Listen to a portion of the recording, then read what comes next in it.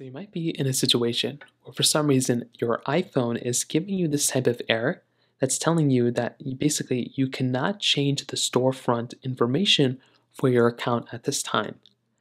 Now, if you're getting this type of pop-up that comes up when you're trying to change your country or region, the main thing to remember is that you're probably, having some sort of issue with your account before you switch over. So here's a few things to keep in mind.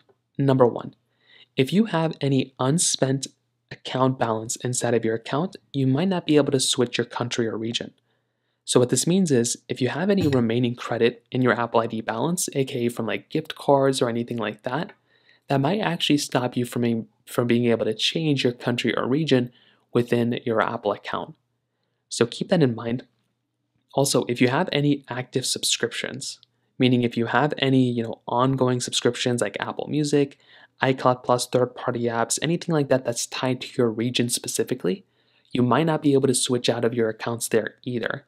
So kind of keep that in mind. So if you're inside of your account, if you have any of those types of subscriptions or anything like that, that might be another thing you might want to double check as well. If you do, you might want to remove those before going forward.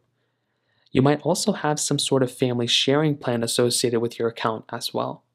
So that could be another thing I recommend kind of thinking about here too.